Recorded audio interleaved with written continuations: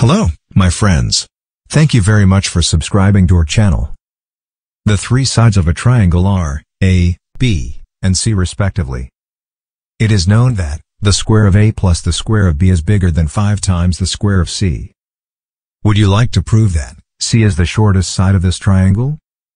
Why not give a try, and we will come back soon.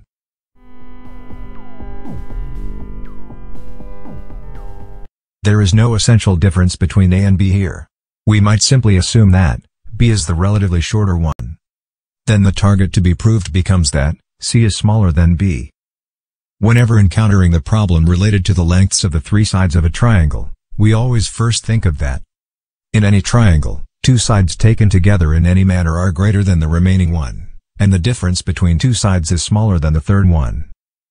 Regarding how to choose three sides to fit into this conclusion, since we have assumed that B is not longer than A, and the goal is to prove C is the shortest, we choose the summation of B and C to be greater than A, and the difference of A and B to be smaller than C.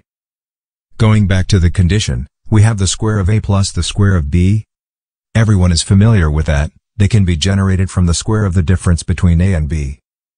In this way, we have the square of A plus the square of B minus twice A times B is smaller than the square of C.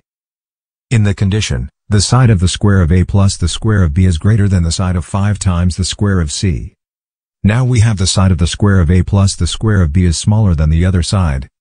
So we replace the square of A plus the square of B by 5 times the square of C. The direction of the inequality sign remains the same. We therefore have 4 times the square of C is smaller than twice A times B. Now we are going to use the other condition that the summation of B and C is bigger than A. We replace A in the existing conclusion with B plus C. The direction of the inequality sign remains unchanged. We therefore get 4 times the square of C is smaller than twice B plus C times B. At this point, if we already know how to solve quadratic inequalities, we can take B as a known variable and C as an unknown variable, and directly solve it to prove C is smaller than B. But it also doesn't matter if we haven't learned about how to solve quadratic inequalities yet.